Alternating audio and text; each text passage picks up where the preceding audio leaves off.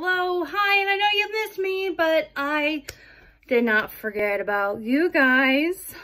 I did not. We're back with my 31 horror movies / Halloween movies in 31 days. And no, I'm not going to be able to complete my challenge, but I'm going to just continue to do it until the 31st, because what else am I doing today? Maybe all day Halloween, I'll just be watching a movie, uploading, and going back again. It's crunch time. All right, I've been gone for a little bit because I went on vacay. Went to a beautiful wedding in Florida. And you're like, well, that means like you weren't able to watch anything. That's where you're wrong. I was able to watch something. Because of course, flying from California to Florida takes quite some time. So I got some good movies in. So with that, let me talk. You're also going to see some rapid fire today. Probably 4 videos just today. So I hope you're ready for it. Okay, so I'm on the plane, not sure what to watch, and I stumble upon the fact that they have DirecTV or whatever up there now, and the TCM channel's on there. The Classic Movie Channel. Turner Classic, I think it's Turner Classic Movie, sorry, Turner Classic Movie Channel. And the movie was just beginning, and it was called Frankenstein Must Be Destroyed. And I was like, all right, you know what? You got me. You got me. This is what I want to watch. So here for you today, we're taking it back. Taking it back to 1969. Nice. Sorry. Frankenstein Must Be Destroyed was It was released in 1969, directed by Terence Fisher, and starring the one and only Peter Cushing. If you don't know, Peter Cushing, I believe, let me double check here, is known for playing Frankenstein in many things, and he was also Grand Moff Tarkin from Star Wars Episode 4, A New Hope. So, here we go. Frankenstein Must Be Destroyed. Now, if you're wondering, okay, when we say Frankenstein, who are we talking about here? We talking about Baron von Frankenstein, the doctor? Or are we talking about the monster that he made? Well, this movie is based on just the doctor. The doctor himself. So, according to IMDb, here's your synopsis. Baron Frankenstein, with the aid of a young doctor and his fiancée, sorry, that was ridiculous. Baron Frankenstein, with the aid of a young doctor and his fiancée, kidnaps a mentally sick Dr. Brandt in order to perform the first brain transplant operation. Okay. So what you need to know is Frankenstein, obviously, is a doctor of, he's a brain doctor, but he also deals with, like, nerves. And I don't know what the technical term was with that. But, and we all know the story is that, the original story is that this doctor would dig up graves, try to reanimate life. Well, this is he's doing something different, okay? At this point, in this saga of Frankenstein,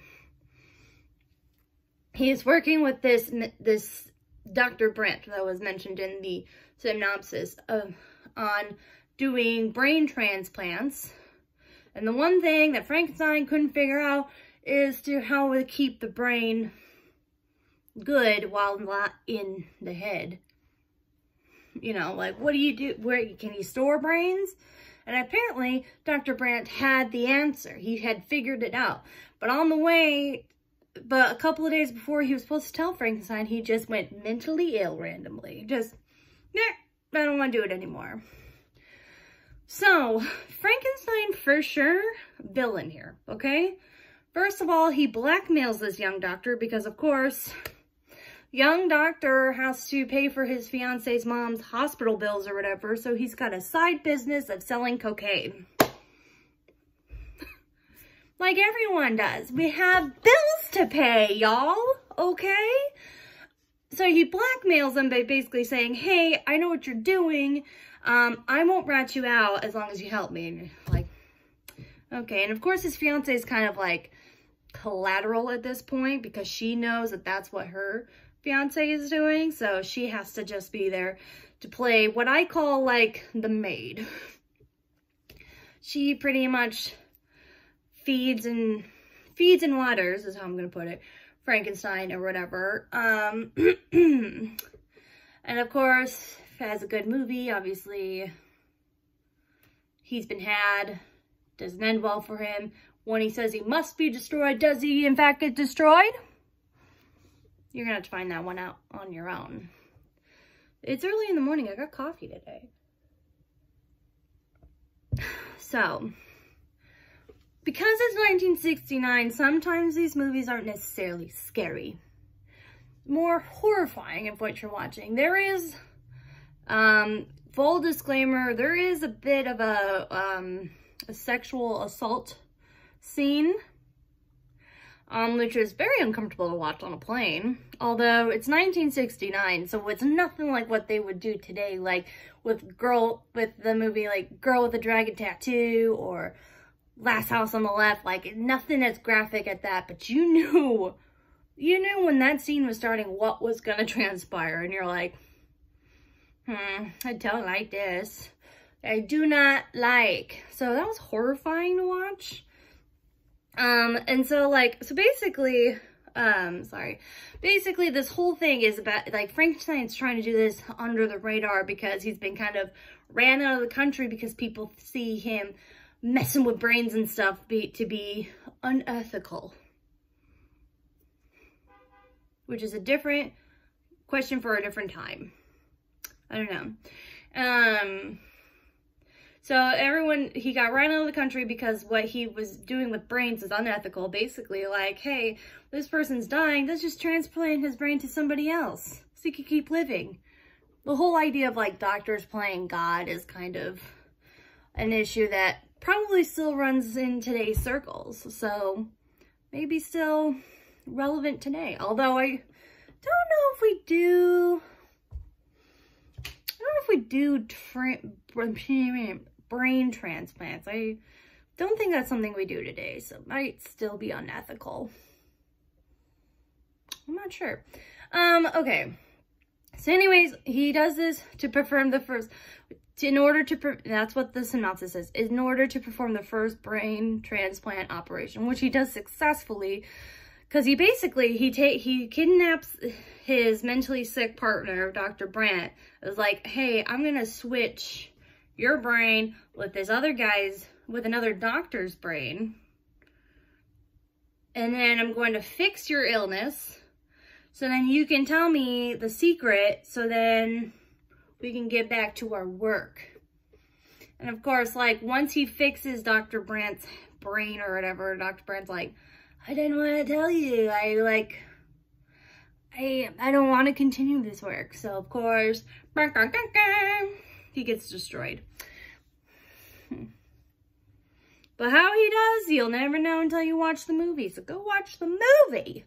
It was, so like most like what I would call classical type of horror movies, like this one and some of like, this is kind of in the same era as my other horror movie icon that I love, which is Vincent Price. And like, it tends to be kind of slow and you're trudging along and you're kind of like, these people are going to be had at any time. So like, you kind of do have to handle that in general. But like, overall, decent movie. I like the new take on Frankenstein. Maybe we're not digging up graves, but we're still doing things that are unethical, which is still a terrifying thing for a doctor. No? We find it terrifying today, don't we? I'm just saying. So yeah, I would say go watch this movie again if you have the Turner Classic Movie app on your TV or your phone or whatever. I'm pretty sure you can stream this on there, so go for it. It's a nice movie just to have like on, I almost said on the background, but that's not what I mean. Like, just like, it's just a nice casual movie to watch. you know, going in, you're not going to be scared. You're going to be a little horrified of some of the things Frankenstein is willing to do to continue his work, which is problematic, probably. But yeah, I would say watch this movie. Solid. I keep giving 3 stars out. But because this movie's not necessarily meant to be scary, but more horrifying, and you know, there's a difference there.